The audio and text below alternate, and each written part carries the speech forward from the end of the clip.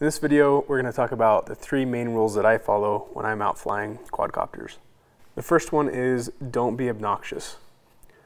Now, whenever I've been out flying in the public, the vast majority of the time, people have been very polite and interested in what I'm doing. They want to see the quadcopter up close. They always have lots of questions like how far will it go, how high will it go, how much does it cost, can I look through your FPV goggles? The vast majority of the time, the public is very interested and positive. They have a positive reaction to what I'm doing with the quadcopter. That said, it's important to be respectful of other people and not to be obnoxious. In the United States, the national parks have recently banned all quadcopters in the national parks. And part of the reason is because